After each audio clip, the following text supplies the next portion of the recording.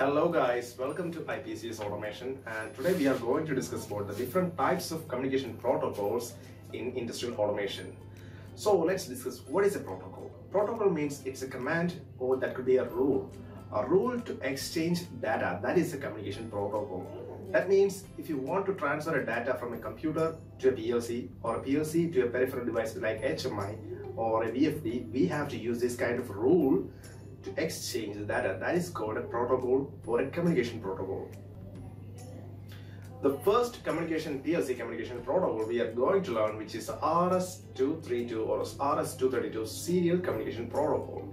In this, there comes with a positive, negative and a ground, or else we have a plus, minus and a ground. In this, the data is transferred in the binary format, which is transferred or transmitted through ASCII format. This is called the RS-232. It consists of a plus and minus. We do have minus 12 volt and a plus 12 volt. The plus 12 volt is transmitted as 0 and the minus 12 volt is transmitted as 1. In this RS-232, we do have only end-to-end connection. That means we can only connect one device to another for first time. We cannot connect multiple devices in the RS-232. The very next protocol we are using, which is RS-485, similar to RS-232, but it is not RS-232. It's also a serial communication, but it is not RS-232. We have different that RS-232 has only one end-to-end connection. That means one device can be connected to another one. But in RS-485, or else we could call it as Modbus or whatever, in RS-485 we can connect multiple devices at the same time. That means we can connect up to 32 slave devices with a PLC. That is RS-485 communication protocols. And the cable length, it's most important topic, that is the cable length. That could be up to 1200. That means 1 kilometer of cable we can transfer the data through the PLC to the peripherals. That is the cable management of RS-485. And the very next advantage is, if you are using the repeaters, we can increase the number of nodes or number of slaves that can be connected to the PLC, and also increase the cable length also. That is the RS-485. And next, we are going to the Modbus communication protocol, or else called Modbus RTU or Modbus remote terminal units. In this, it's developed by an architecture of master and slave. It's communicating with master with the slaves. That means we have multiple slaves that can be controlled by a master. Means, for example, we do have 5 VFDs, and those VFDs start and stop, and the speed has been controlled by one PLC, that's called master, and the node guys, or else called the VFDs, are called the slaves. Or else the slaves will accept the command and master will give the command or provide the command. That is a Modbus RTU protocol, and in this the data is transferred with the RS-485 or two-wire communication protocol. Okay, the master-slave architecture of the Modbus, which is developed by Modicon. That means the Modicon is the first company who invented the PLC. So that's called, their protocol is called Modbus. That means that protocol is too much earlier. It was invented in the earlier times of automation, and now it's acquired by Schneider. That's all about the Modbus R85. Next point I'm talking about, which is the Ethernet protocol or Ethernet TCP or IP protocol. The Ethernet or IP, first thing first, the IP stands for Inter-Protocol or Internet Protocol. So in this, we do have multiple devices that can be connected to a computer. That means a device which is capable of the Ethernet link that could be connected to the multiple devices. So which is mainly used for connecting through Wi-Fi, routing and multi-level of accessing devices. That is called the Ethernet protocol. The TCP protocol, which stands for Transfer Control Protocol. That means sending the optimum data and receiving, and it has a receiving acknowledgement also. By sending in data, the sender might receive an acknowledgement. That is called TCP protocol. Next protocol, that will be HART protocol, HART. That means Highway Addressable Remote Transducer Protocol, which is used for end-to-end connection and also with a multi-dock technology. The HART is mainly used in transmitters, like equipments. The hard protocol which is used for transferring or transmitting data to master to the transmitter like slaves.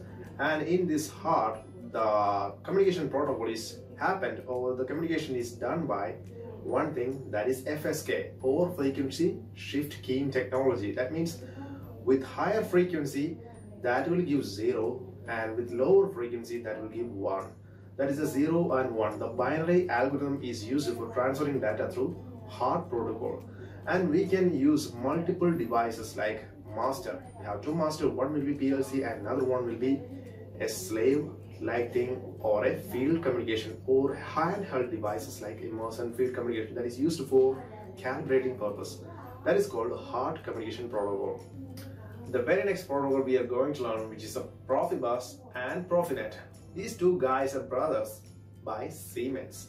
First thing first, we can talk about the Profibus first. This is the serial communication protocol by Siemens. That is called Profibus cables, or else I cannot call it as Profibus cables, it's called Profibus. So in Siemens, they are using the purple color cables for using or connecting the serial communication with RS-485 through Profibus. So that is normally or literally it is a serial communication or RS-485 communication. It does have two wires, only plus and minus, as like as a normal Modbus or the RS-485 communication things.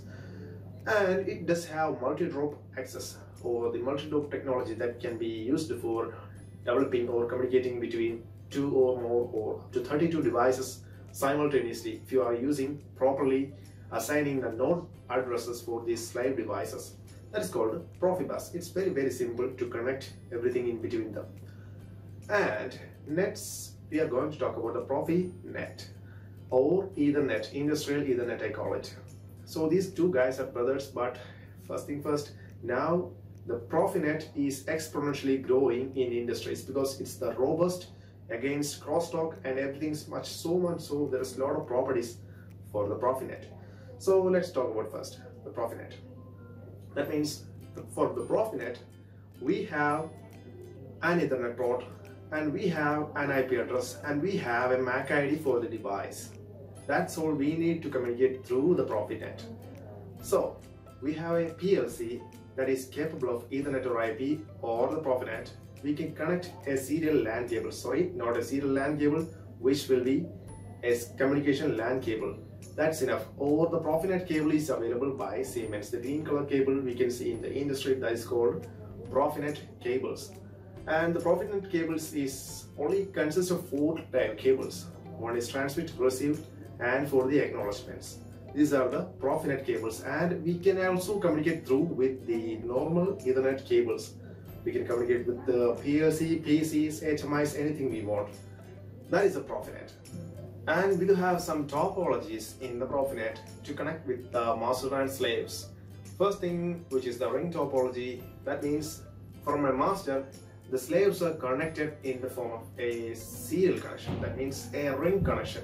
And the very next thing, that will be star connected.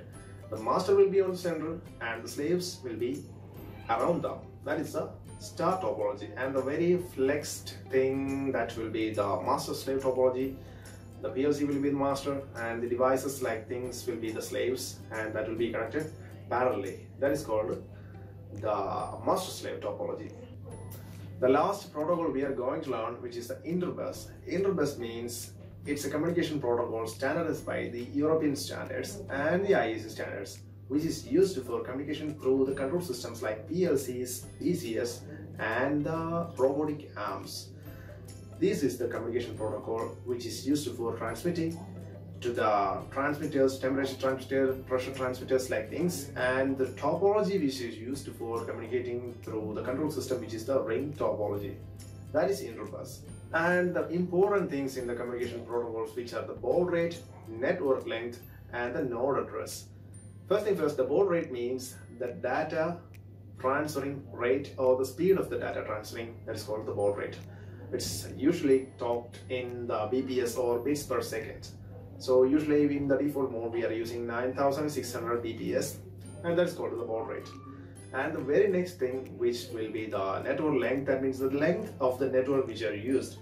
And the final thing, which will be the node address, that is slave address, the number of slaves which are used by the network. These are the main things to remember by communication protocols in the PLC or the control systems. So guys, let's get finalized. So if someone asks me if which protocol is the mainly used or which is a better one, I say it depends on your application and number of nodes and the network length. For example, you can say that I do have 32 networks, so I can use simply RS485, and I do have multiple devices with Ethernet port, so I can choose it as Ethernet or IP protocol. So it depends on your application and number of nodes. So, and the very last thing, which will be the conclusion, that means now currently we are using the widely used communication protocol, which is the Ethernet, and I can say that Ethernet is holding clutches all over the industries because of its robustness against noise, and we can actually increase the number of ports. We can connect up to 232 in a single channel. With we are using a bus or we are using a hub or anything else, we can increase the number of the devices which are connected through the internet, because we can actually increase the gateway addresses wherever we want. And last thing we have to do, which is the Ethernet or IP. And the last thing, which will be the Siemens Ethernet protocol, that is a Profinet. So now the Profinet is, the growth will be very exponential. That means it starts with a slightly curve and it's increasing exponentially. That is the Ethernet protocol. So now in industries, Siemens is holding its own clutches very well, and also the Ethernet protocol or the Profinet protocol, which is increasing day by day. So you can choose your own protocol wisely. Thank you.